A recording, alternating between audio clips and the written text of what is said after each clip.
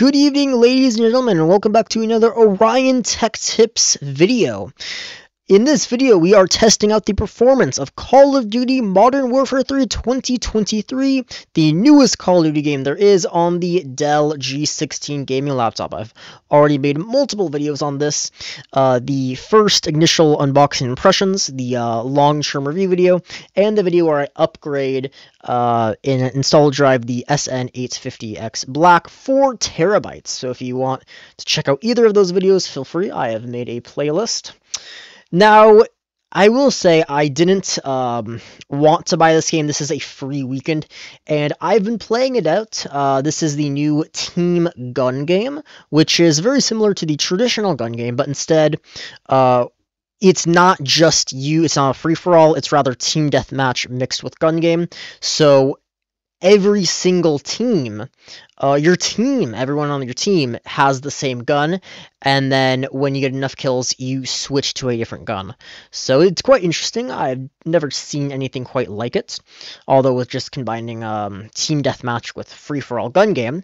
But, oh well, I did really enjoy it. The mechanics do feel a bit snappier, but ultimately I am still waiting for the next Black Ops game. I do think Black Ops Cold War is better than everything we've seen after that, so I'll just wait for the next Black Ops game and buy it. It's a fun game. It was free. That's why I'm testing it out, but I won't recommend anyone go out and spend $70 on it. Okay, that's like the very short review. In terms of the laptop, it is completely playable. We are playing at 1440p maximum detail, and we are getting between 60 and 120 FPS.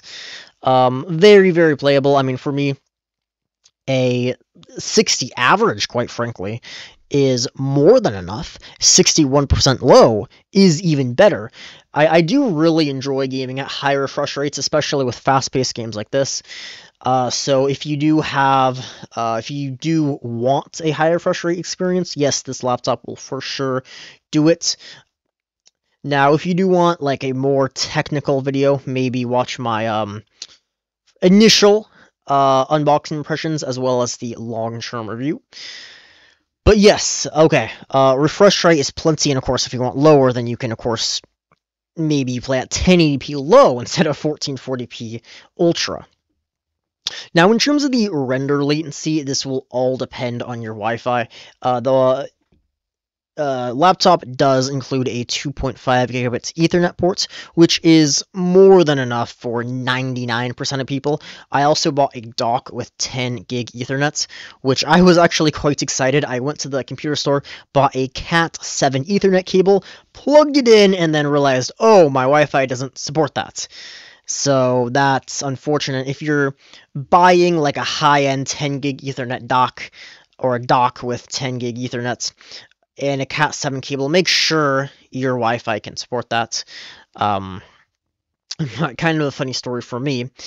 In terms of CPU, in terms of our CPU usage, this is a 24-core, 32-thread i9-13900HX, and we're using about 50%, so that would equate to we are using the 24 cores, but not the 32 threads. Now, I know most people don't have a CPU this good. You can certainly get away with less just because it will use a lot of your cores. It doesn't mean that they are required. Now, I have played not this exact game, but Modern Warfare 2 ran okay on an 8-core Ryzen 7 1700X, but having more cores, it will just smooth out the gameplay and boost those 1% lows. Now, this does max out at 5.4 gigahertz, and it is quite smooth. I know there's a little bit of stutters. This may be because I'm like watching the gameplay now. I was only recording, oh, it looks like that we are switching to the next mode, which is kill confirmed on Rust. So yeah, 5.4 gigahertz, very fast. It will play on less, but it just won't be as smooth. Okay, now we're playing kill confirmed on Rust. So overall, the CPU performance is amazing. Now, with the CPU, it is quite close. It's about 10% slower to the desktop variant, which is an i9-13900K. So you are getting just about an i9-13900K, which is crazy to think about. Getting that beast of a chip, one of the, definitely like the top 1% processors in a laptop that I can just throw in my bag and take wherever I want is absolutely crazy. CPU performance is, I've also done other CPU intensive tasks, virtual machines, editing, coding, audio engineering, all of that. CPU performs amazing. Now, moving on to the GPU. So, unlike the CPU, you are not getting a full desktop 4070 in here, unfortunately. Oh, one more thing, I know someone's going to comment it. Well, no, it's not 24 cores, it's only 8, because 8 are performance cores and 16 are efficiency cores.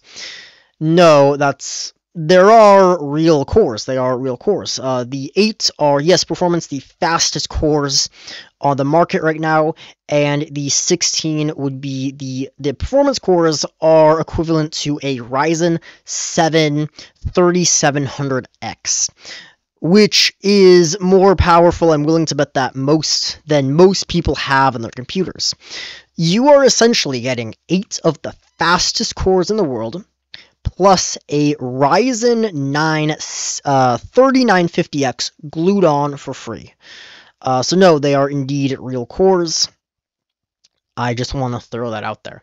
Now, GPU, as I was saying, you are, it is a fast, you're getting a 3070, or a 3070 Ti. You're getting desktop 3070 Ti performance. Now, unlike the CPU, this isn't a full desktop 4070. It's only equivalent to a desktop 3070 Ti. And, you know, that's, I understand. You are power limited. You are thermal limited. I do wish it could, like, slap on, like, a Max-Q mobile variant like they used to back in the Pascal era. But, you know, it is what it is, so keep that in mind when you are buying this. Do not expect a full desktop 3070. Now, unlike AMD's Relive, and NVIDIA Shadowplay does not capture VRAM. I wish it did, but unfortunately, it doesn't. I do prefer AMD software. You only have to download one file, versus here you have to download 2 files. The GeForce Express and the NVIDIA Shadowplay, I believe those are separate files, unfortunately. It doesn't capture VRAM. So we're using, I can see I have to like actually go into a separate software. I can see we're using about 6.2 gigabytes of VRAM. Now, I know a lot of people have been freaking out about VRAM recently. And yes, the desktop variant 4070 comes with, 12 gigabytes, and the laptop variant only comes with 8 gigabytes. It's GDDR6, not GDDR6X. Keep in mind, laptops I don't think any laptop, not even a 4090, comes, which is really just a 4070 Ti, but we'll ignore that. No laptop, not even the most high-end laptop, comes with GDDR6X VRAM.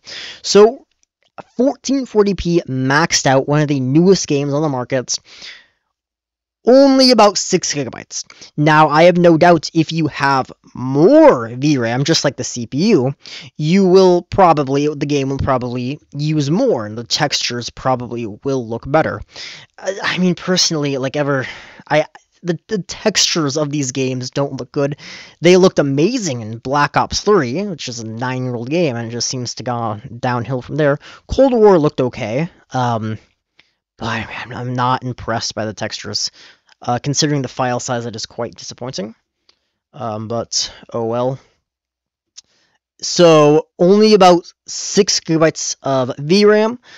So, if you're not wanting this laptop for VRAM, I've never had an issue other than when I played Forza Horizon 5 Ultra textures at 1600p. It gave me a warning. I lowered it to high, as I explained in the last video. It performed great, and even when I ignored the VRAM warning at Ultra, played it anyway, it still performed fine, running over 100 FPS. So, yeah, I mean, maybe long-term, VRAM will be an issue, but for now, I haven't had any trouble with it.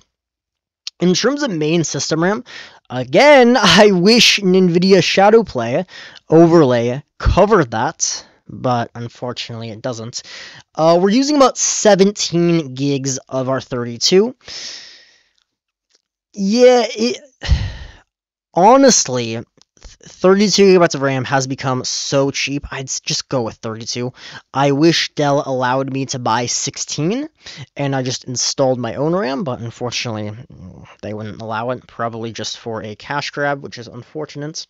But I went to 32, and I mean, with my use case, I need 32. If you're just gaming, yeah, 16... It is fine, but considering you will increase your performance, or at least increase the 1% low, so it will be smoother. You can have more applications running in the background. If you have 32, it's not that expensive. DDR5, it's come down in price. DDR4 is dirt cheap, but DDR5 is slightly more expensive. So, yeah,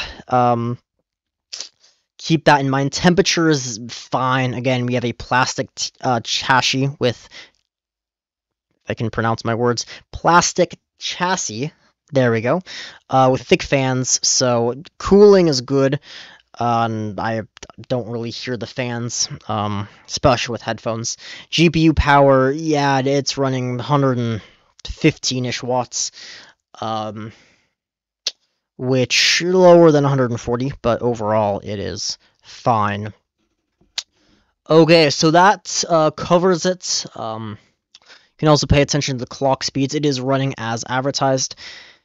And I mean, ultimately, it is impressive that you can get this performance in a laptop. Yeah, okay, so the match is about over. I'll just let it play through. We're losing, unfortunately. Alright, bam, bam, bam, double kill. My gameplay isn't the best, but it is okay. Alright, like and subscribe. Comment if you have recommendations for a future video, and God bless.